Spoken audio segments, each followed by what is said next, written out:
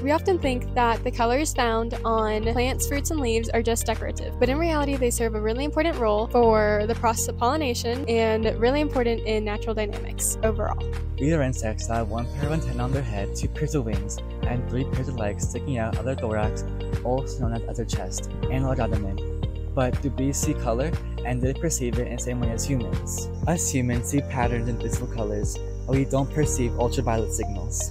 Bees combine information from their 3 types of photoreceptors to perceive colors, but because of their ability to see ultraviolet, flowers, the way that we see them, they see them in a different manner.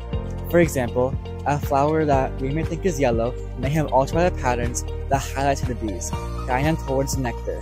The flowers have evolved to exhibit ultraviolet patterns that bees can see, also known as nectar guides. These patterns create lines, squares, or circles that lead the bee to the center of the flower, maximizing pollination efficiency. The ability for bees to see ultraviolet is crucial for their role as pollinators.